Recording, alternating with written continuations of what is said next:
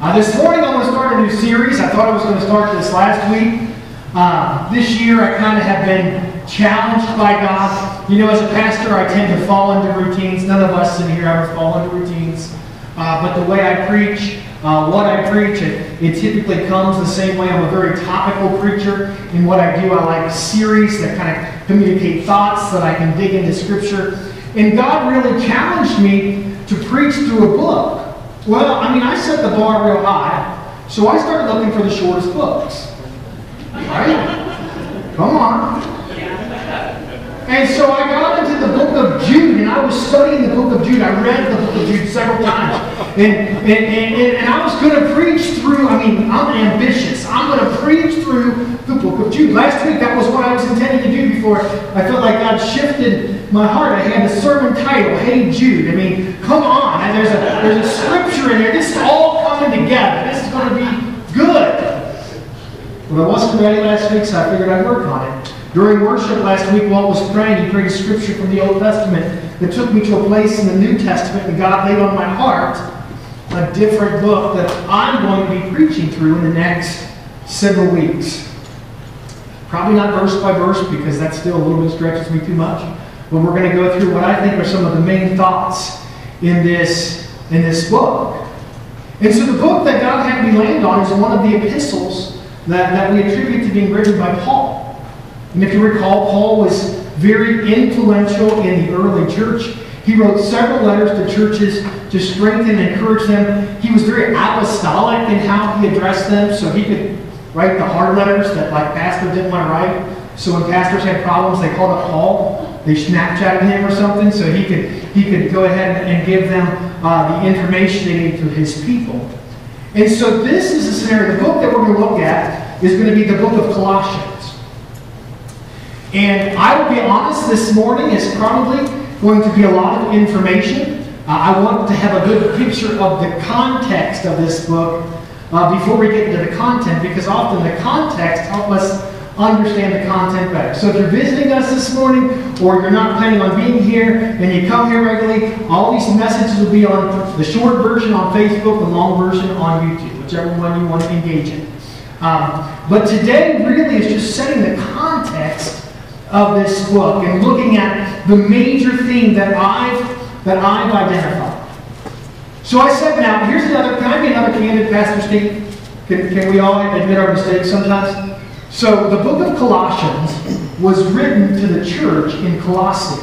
Now this is where I'm going to be candid, Pastor Steve, because my wife told me even on the devotion I failed. I always pronounced it Colossae. But I looked it up, because if I'm going to be preaching on this, I better say it right.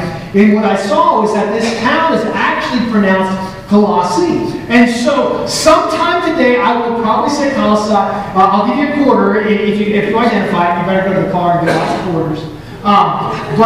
But so Paul is writing a letter to the church in Colossae. Now, I need to look at this map, because the reality of this map, it shows the miracle of this book. So likely, this letter was written from prison in Rome. Paul wrote this letter while he was in prison in Rome. This letter was written to a church that is all the way over here. I Google mapped it because that's what we do today. 29-hour drive.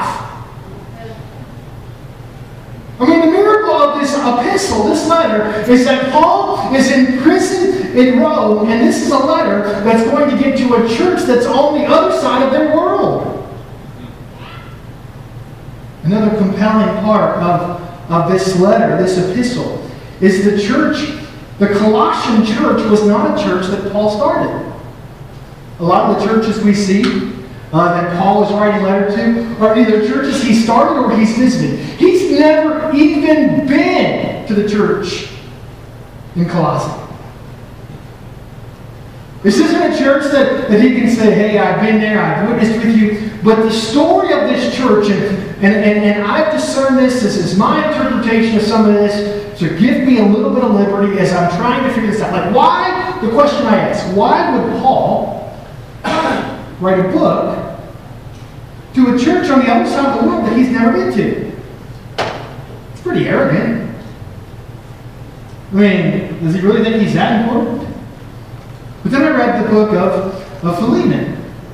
In that book, there's an interesting phrase, because there's an interesting piece in that book that there were two gentlemen who were in prison together. One was the name Epaphras, and the other one was a guy by the name of Paul. So Paul and Epaphras, at some point, are in prison together. Do you know who Epaphras is? He's the pioneer and pastor of the church in Colossae. And so this is where Pastor Steve is maybe interpreting a little bit, but I have to assume if you're in prison together, you're looking for stuff to talk about. Epaphras was likely a convert of Paul's. According to a lot of theologians, he was probably someone who came to the faith through Paul's ministry. So if you're Pastor E, because it's easier than saying Epaphras, and you're in prison with Pastor P, just because if we're going by E, P's got to feel good, I'm going to ask him every question possible. I mean, this is a guy that I've heard about. This is a guy that's invested in me. This is a guy who I know. I'm going to start talking to him about my church. This is me. When I'm around pastors who serve for a long time, I just like to get close to them and ask them questions about church stuff. Yeah, I recognize that church isn't the same today as it was 30 years ago, but I still want to pick into their wisdom and knowledge and understanding, like it's just a wise investment of my time. They've got to be locked in a room for me to be able to do that sometimes, but you know what I mean? Like, that's literally what's happening with Paul and Pastor E. Like, they're together. This is me interpreting through what I read in Scripture. And so he's talking to Paul about the church. Now, the church in Colossae, it's a good church. Things are actually going really well there. In his letter, this is what Paul starts his letter saying. We always thank God, the Father of our Lord Jesus Christ, when we pray for you, because we have heard of your faith in Christ Jesus and the love you have for all God's people. Now, Pastor Steve, candid moment. If someone describes our church, I hope they describe us this way. Remember, we exist to love God and love people, make an impact in our world. Isn't that what Paul's saying? He's heard, I've heard about your love for God and your love for people. I've heard about your faith in God and your faith in people. Like, you're living the purpose. The church of Colossae, it was a happening church. This young whippersnapper who got saved in Paul's ministry. He's leading the trending church. But he began to talk to Paul, where I know Paul addresses some issues that the church was having. I mean, you hear this introduction, man, it sounds like everything is great. But where this church was, it was dealing with issues. It was dealing with some problems. Doesn't that seem to happen? The longer we are, the more things that influence us, good or bad. It just seems like things start to permeate in. And so the issues that this church was dealing with, the church in Colossae, that it was dealing with, the first thing was it was dealing with secularism. It's a big word for what? All the people were basically trying to take the one true God out of what they were doing. So the influence where they were at, they were mostly a Gentile church, but there was a large Greek influence around them. There was a large intellectual influence around them. Now, I find this compelling when I read about the church in Colossae, because I think it mirrors pretty much the church today. Okay? They're dealing with people who are saying to them that there is no God. Like, you don't really have to lean on a God. You don't have to trust in a God. You don't have to worry about God. Because we can do this ourselves. We're smart enough, we're wise enough, we can figure out the problems. We don't need the crutch of God. Now, that's one influence that's coming into this church. You know, another influence that's coming into this church is the influence of spiritualism.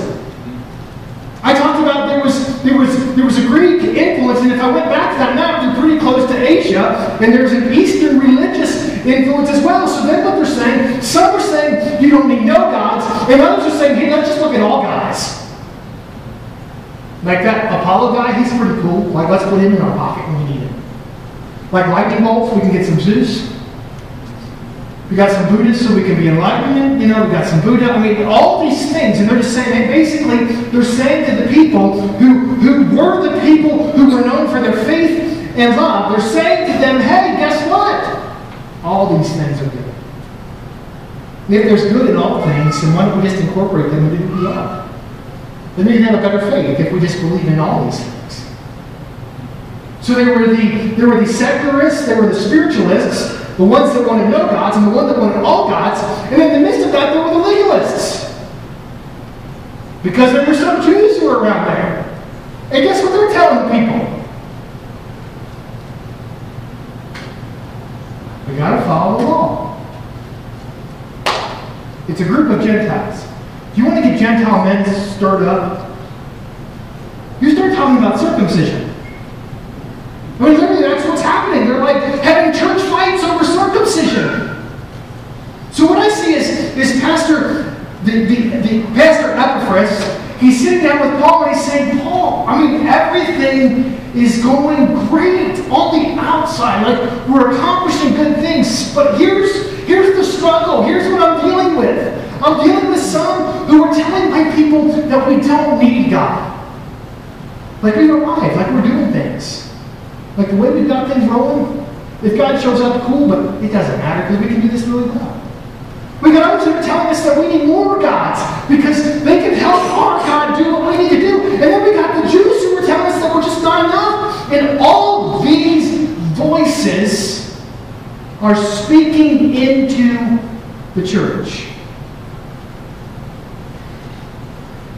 And so Paul writes a letter. Let's put it in my name, not yours. I'm going to address some of the hard things. I'm going to talk about some of the big things. And so Paul writes a letter to the Colossian church. That's a letter that I want to look at. But what I see, this is Pastor Steve. Oh, wait a minute. For a picture of this church. So we got a church that was described by Paul as one who was known for their love of God and for their faith in God and for loving people. In chapter 2 of Colossians, there's another church that in this letter he incorporates with his address. 12 miles away, there's a group of people in Laodicea. And so I think the picture we see in Revelation is probably a good understanding of what's happening in the church of Colossae.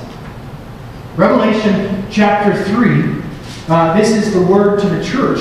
To the angel of the church in Laodicea write, these are the words of the Amen, the faithful and true witness, the ruler of God's creation. I know your deeds, that you're neither hot nor cold.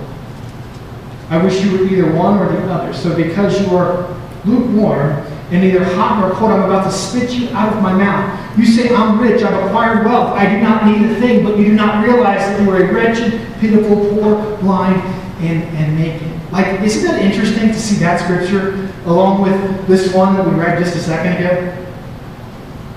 This is how the church in Colossae is described, and this is how the church in Laodicea is described, and they're kind of one church. It's being addressed at the same time. What happened? It was the effect of all these things in the midst of the church. Why Pastor Steve is so compelled by these verses is that I am compelled that the church continues to move forward in all that God has for us. And the warning I see to the church in Colossae is a warning that I think could be spoken to the church in Crawford. Hey, you guys are doing a good job loving God and loving people. But all of a sudden, God's describing this as one that He wants to spit out of His mouth. What happened between A and B? What was Paul speaking to help us not get to point B when we were already at point A? And if Paul is speaking that to them, maybe he would speak that to us so that we could be aware, that we could be on guard. Right? History is the greatest teacher, right? Moni is not in here right now, or she would just jumped up and down and said amen. I love these stories, these letters to the churches because there's something for me to learn from. That something for me is that I don't want to become complacent in who I am, and I need to recognize the voices that are speaking to me that may be separating me from the plan and purpose God has for our lives. So Paul says his answer today. what I believe is the main theme of the book of Colossians. Colossians chapter 3. If you want to go there, you say, well, he made him wait a little while before he got there. Colossians chapter 3, verses 1 through 3. He's begun to address some issues in the midst of this. This is the middle of the book. He'll address some more after this. But he says, since then, you've been raised with Christ. This is what I would say, if you could come up with the thesis, the theme, the synopsis of his letter to the church in Colossians. Like, if he was the pastor and was saying, take one note down, this would have been his one note for the church in Colossae.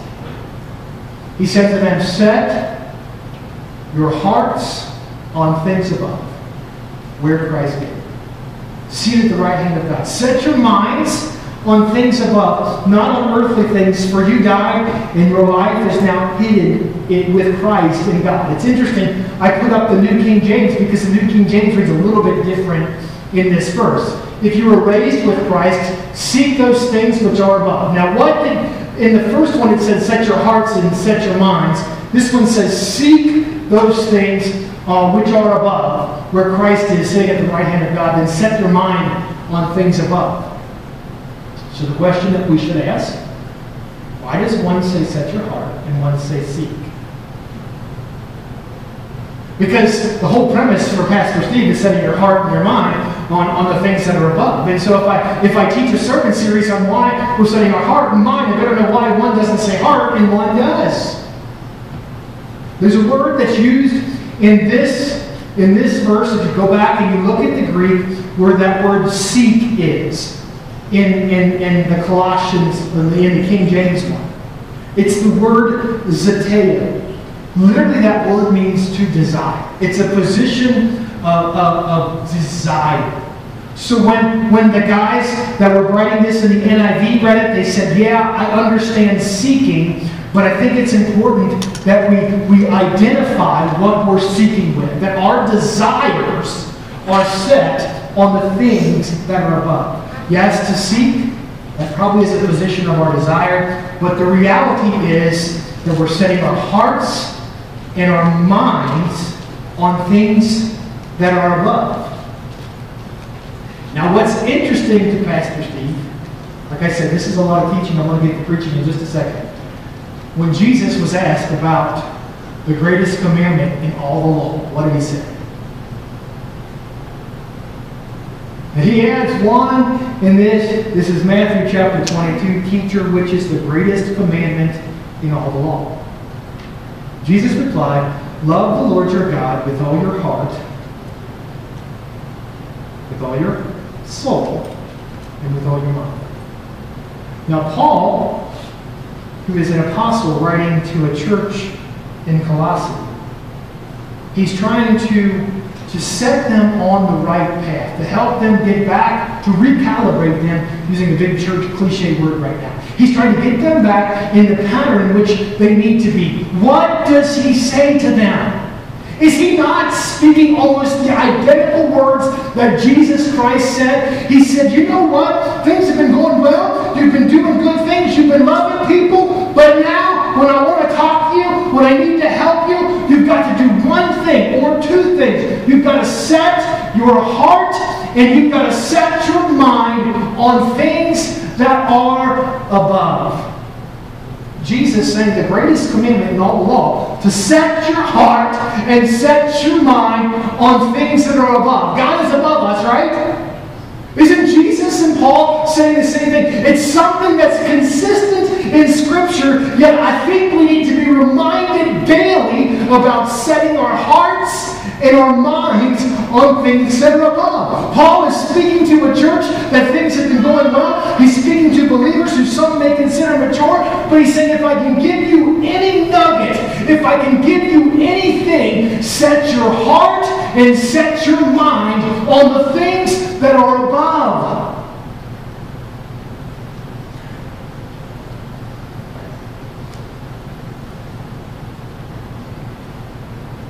Apparently there's something with our heart position and our head position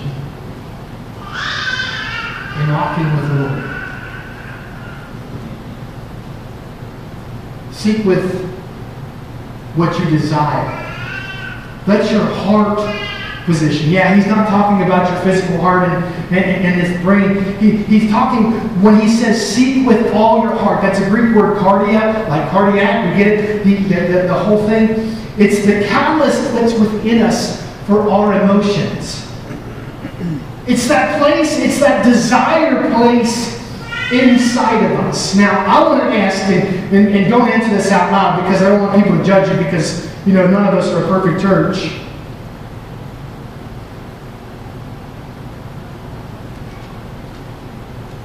Are your desires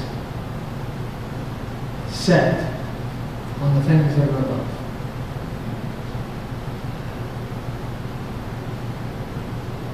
Now, Pastor doesn't like that question sometimes because sometimes Pastor preaches to himself.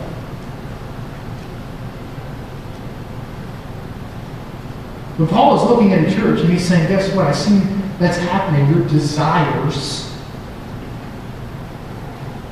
what you're seeking, isn't on the things that are above. Too often we're focused upon seeking things of this world. They're limited things. We set our hearts like, man, I've counseled enough young people. I've talked to enough individuals like, just let me get through this season and then I'll get to the things of God. Let me live a little bit. Let me have fun. Let me graduate high school. Let me go to college. Let me graduate college. Let me retire. Let me live my retirement. Let me die. And then I'll get to the things of God. Like, literally we set our hearts, our desires are so compelled on the things of this world. What Paul sees as he's looking at the Colossian church is a people who are seeking the things of this world. Like they had a really cool article written about the church in Colossae. You know what I mean? Like everybody's recognizing us. We're doing articles in Enrichment Magazine, and Pastor Everforth, he's got his own podcast with 65,000. There's nothing wrong with all of that.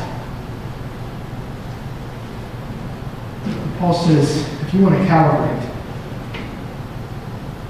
if you want to check yourself, are your desires set on the things that are above? Okay. And then he chooses to be like Jesus because we're all called to be Christ-like, so he can't just stop with heart. He's got to go to head. But right? Isn't that really what everyone was wrestling with him about? Like, do you know enough? Like, set your head. That what you understand. This whole book, if you read this book with me throughout these next few weeks, it talks about understanding and knowledge. But too often, I mentioned the path, the journey, the academic path we've gone on. I was thinking in worship, if we set our minds on things above, like we set our minds on things below? Huh? What do you mean? Okay, we have Google now and YouTube. If I set my mind on things below, I can learn anything I want. Huh? Come on. We've all been there. We don't know how to do it, so what do? We Google a video. And it starts teaching us how to do something. And you know what we do? We watch the next video because we want to learn more. And we watch the next video because we want to learn more. And all of a sudden we spend more time watching videos on things in this world than we ever have set our minds on things above. I'm going to pick on Carol because she's not here. She always would say, this was a phrase, not always, but she used this phrase a few times, that people are so heavenly minded that they're no earthly good. And I was thinking about that phrase in worship as well. I don't think it's possible to be too heavenly minded to be no earthly good. I understand the content in which she's saying it. I understand the context in which she's saying it. But I think that's a lie of the enemy. Because if I'm setting my mind on the things above, guess what God's going to do? He's going to point me to the things below. He's going to point me to the things of this earth. Why? Because God came that all of us would have life and have it to the full. He so loved us that He sent His one only Son that we could all enjoy the promises of heaven together. So if we are focusing, if we're setting, it's not like we're living in heaven yet. We're setting our minds on the things that are above. See, that's the battlefields. Huh? Sometimes we think the battlefield's in our body. I believe the battlefield's in our heart and our mind. I believe it's the battlefield that was happening in Colossians, and I believe it's the battlefield that's happening in Crawford. Because what happens is we start setting our minds on the finite things around us. Everything in this world is limited apart from the kingdom of God. You hear that? When we set our desires on the things of this world, our desires will either be fulfilled or unfulfilled, but it's not the kingdom desires that God has for us. We can try to be satisfied with stuff. We can try to be satisfied with things. We can try to be satisfied with fame or social status. We can try to be satisfied by acceptance or those that are around us, but that is absolutely limited.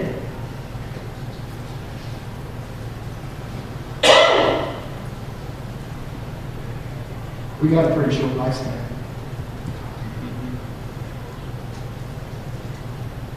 Huh? Rosemary will say 120 years for your sake. Growing 120 years.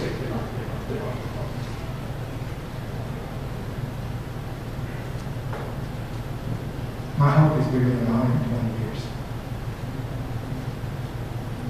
My desires are more than this limited amount of time has given me on this earth. My understanding, the things of my mind, they're not limited by the things of this world. Do you know how many times that we see in Scripture that God does stuff that doesn't make sense to man? How many times do we see people trying to permeate? I'm telling you, it's happening in our world today. What are people saying? I talked about spiritualism and secularism. People are telling us today there's more ways to heaven. But a loving God wouldn't send anyone to hell. People are telling us that how you feel is what should govern you. That what makes you happy is what you should do. It's coming in the midst of us. That's setting our minds and our hearts on the things that are around us. Because I'm finite.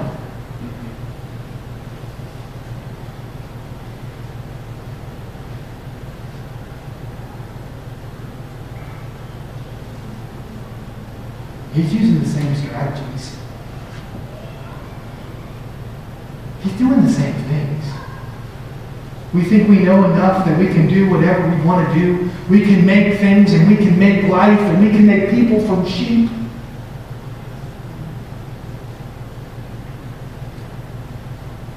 I remember a conversation in high school with a guy that was super, super smart. I mean, he had the mind.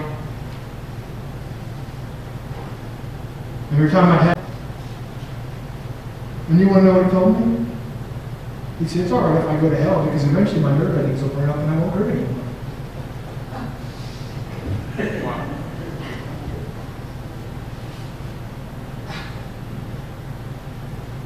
You know, Jesus encountered this with Paul. I mean, not with Paul, with Peter, sorry. Remember, Jesus is revealing His plan to His disciples, and He tells them in this big setting, like, here's what's coming. I'm going to be handed over, I'm going to be crucified, I'm going to die. And Peter said, what? No, Lord, that's never going to happen. I'm telling you, one of the strongest rebukes in Scripture. You got the whole whitewash hands thing that Jesus said too. But this is right up there with that. Jesus turned to Peter and said, get behind me, Satan. You're a stumbling block to me. Why?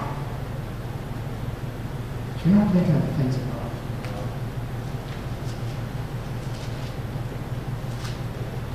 You're not thinking of the big picture. You're not thinking of Dad's plans with what's happening through this death and resurrection thing. You're not thinking about the reality that the sin of this world is going to be forgiven in this moment that's coming.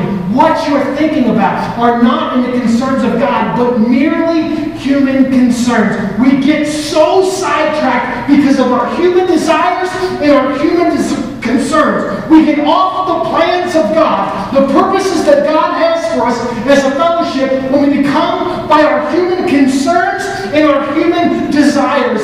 God will give us the desires of our heart. When my heart and mind are set on the things that are above. You guys can come forward. I got one quote. It was in red in my notes, and I don't want to miss it.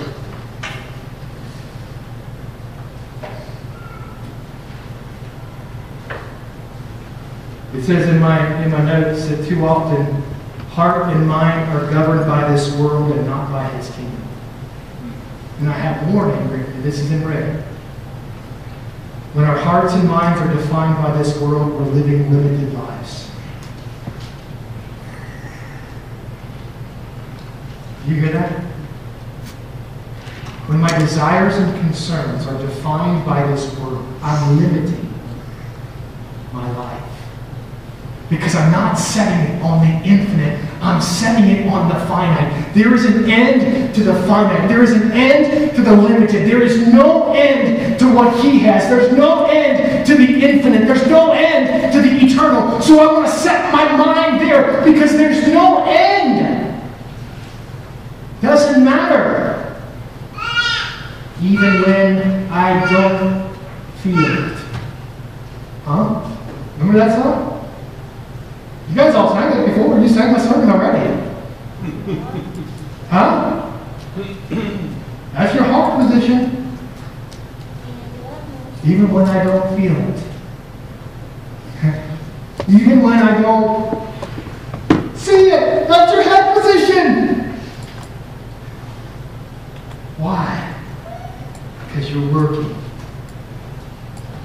Setting my mind on the things that are above. Yeah, my concerns, I don't feel it, I don't see it, I don't know it, I don't smell it. But I know you. Colossians starts on this, it emphasizes the supremacy of Jesus Christ, and that as His children, there's something greater for each one of us. You know, I did a lot of studies in math. I got a degree in it. Calculus is all based on the infinite.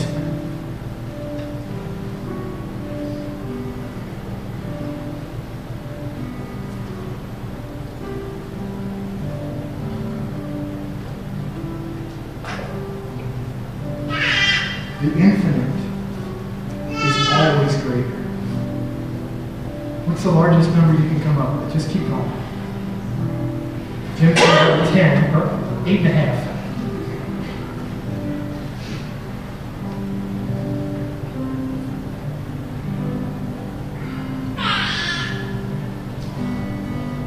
The infinite is always greater. Over the next few weeks, I want to see some of the greater that Peter talks to. He says there's something greater than this lifestyle for us. There's something greater than for you. There's something greater than for us in the body of Christ. He said there's a hope that's greater. We're going to look at hope that's greater. We're going to look at patience or endurance that is greater. There's a greater patience and endurance that we can have when we look at the things above. There's greater qualification that we can have when we look at the things that are above. There is greater riches or treasures that He has for those who are in His kingdom through Christ Jesus. There's greater connection. Walt, we were talking last week about the bones, and he said something about the sinews and muscles or whatever he said. Talks about it in the book of Colossians. There's greater connection. Maybe some of this will hit better. It's greater clothes.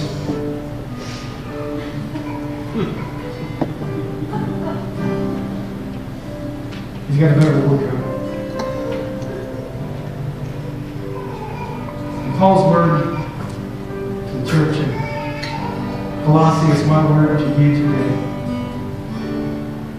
Church, I want the greater man.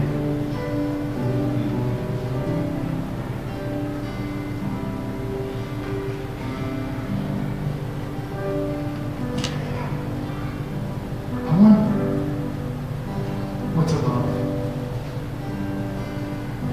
In this world, we're going to take heart and overcome this world. There's a greater hope for us in Christ Jesus. There's a greater endurance through Jesus Christ. He says that Christ is all and is in all in this chapter. It is all found in Jesus Christ. There's greater qualifications. I am qualified in spite of myself. I'm qualified in spite of my failures. If I go screw up today, I'm still qualified because of Jesus Christ.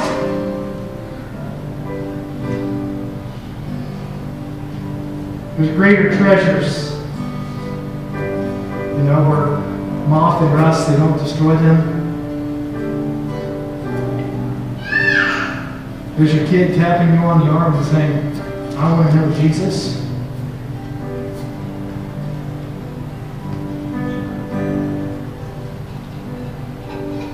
There's seeing your son pray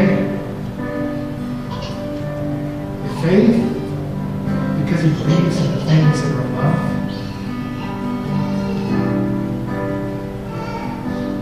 There's conversations that take place with people you haven't seen for 10 years, but because of the blood of Jesus Christ and they're a joint heir in the kingdom of God, all of a sudden we have each other. There's greater in His kingdom through Jesus Christ. Greater connection. Come on. We're the body of Christ. I'm amazed sometimes that some guy from Kentucky can come to western Nebraska, not know anything about riding a horse or tackling a cow. Well, I don't know what wheat looks like when you're supposed to harvest or not. I know it goes some in my cereal bowl. And that's after it's been to the factory.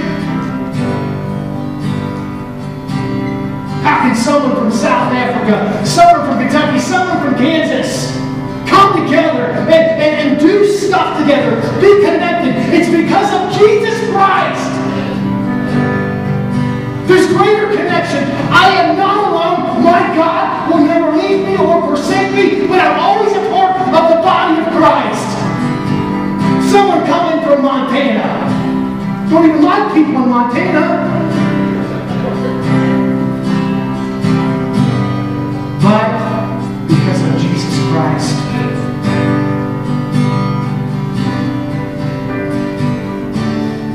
My wife held up a piece of my clothes the other day. I'm not going to say which one. And she looked through them.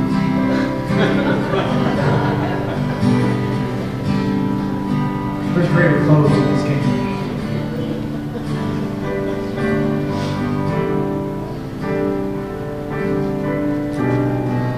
And I can share. Get myself in trouble with my wife later. She's been blessed in this last couple of weeks because she's going to be a teacher. Someone gave her some finances. And the conversation that person had with me this morning was, I don't want her buying from the clearance rack. I want her buying from whatever she wants.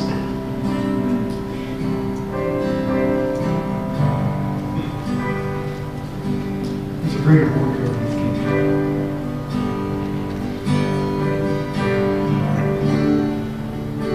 You have to settle for what you had. He makes all things new. Going to clothe us with His righteousness. In our position this morning, before we get into this series, you said, Pastor, you've talked about it for a really long time, but there. We've got to set our hearts and minds on things that are above. You know, sometimes those desires, those things that we're pursuing, those things that we think if we just get this taken care of, then the rest can take place. Let's set our hearts, our desires But above it all, I just want what God has. Above it all, I want to hear His voice. Above it all, I want Him to see it and give it to me. Our minds, we take captive those thoughts, those arguments, those lies that set themselves up against the knowledge of God. The lies that tell us that we can live apart from what the Word of God says. The lies that tell us that we get to govern ourselves and we get to do what we want. The lies that tell us that maybe there's more ways or maybe there's multiple ways. The lies that tell us that maybe God isn't real. The ones that tell us that if God were really real, that He would be doing this or that. No, we're not governed by the things of this world, but we're governed by the things that are above. This morning,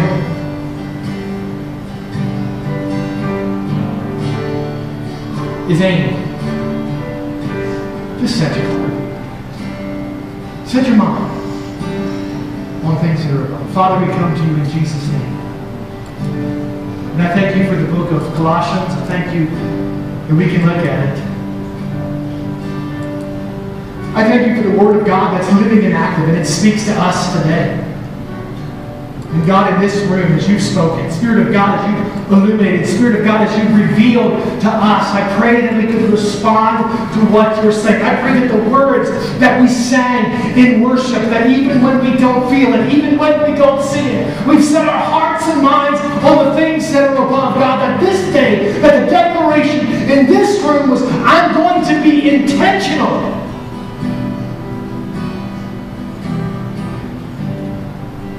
And when I notice, God, those desires, when I notice those concerns, when the world tries to redefine your kingdom, I want to set my heart and mind on things above. Because you've given us Jesus Christ, the one who said is the way, the truth, and the life. The one who said He came that we might have life and have it to the full. The one who is supreme, who is all and is in all.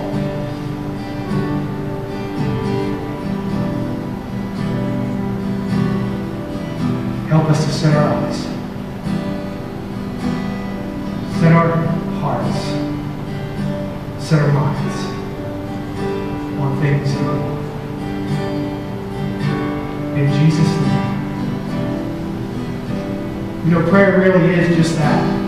It's the reality that we're focusing upon, apart from where we are to what God has promised us. This morning, if you have a need in your life, as a pastor, I want to be able to pray with you. There's other people in this room that will pray with you. If you want to find them and seek them out. If you say, Pastor, I'm really struggling with this whole mind thing. Like my desires, I just want what God wants. But my mind keeps telling me arguments and things. Let me pray with you that God will help you with that. Maybe it's your desires. You have these things that you just can't seem to let go.